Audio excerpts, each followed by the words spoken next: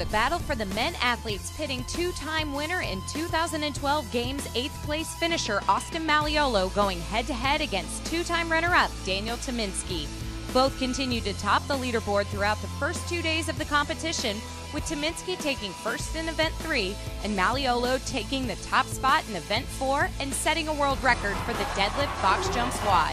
Tyminski tied Malleolo, winning Event 6, separating himself from the pack during the handstand push-ups and toes to bar. It all came down to the final event, where Austin Malleolo once again reigned King of the Northeast, barely finishing ahead of Tyminski and securing the overall win. Both men will head to Carson, California in July for the CrossFit Games. A world record time of 4:11 in Event 7 from Spencer Hendel was not enough to earn him the third qualifying spot for the CrossFit Games.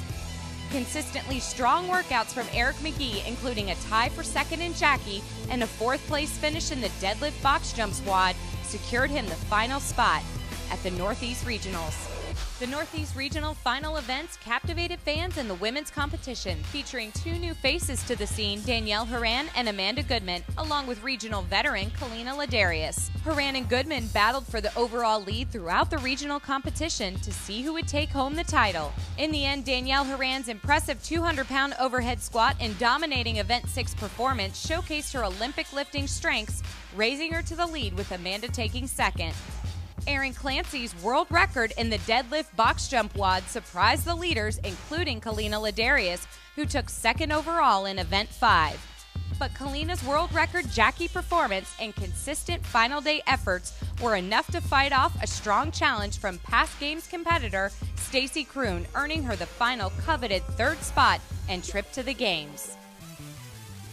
In the Northeast Regional Team Finals, perennial leaders CrossFit New England Team A faced a formidable foe in Team Dynamics to see who would reign supreme. A world record Team Jackie performance in Event 1 and another world record in Event 6 kept CrossFit New England Team A in a close second behind Team Dynamics. Going into the final WOD of the day, both teams went head-to-head on the rope climbs and cleans.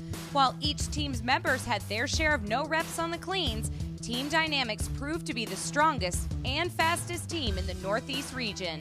CrossFit New England Team A finished 2 points behind in second, and surprise up-and-comers CrossFit King of Island Park finished third in the final heat and qualified for the CrossFit Games.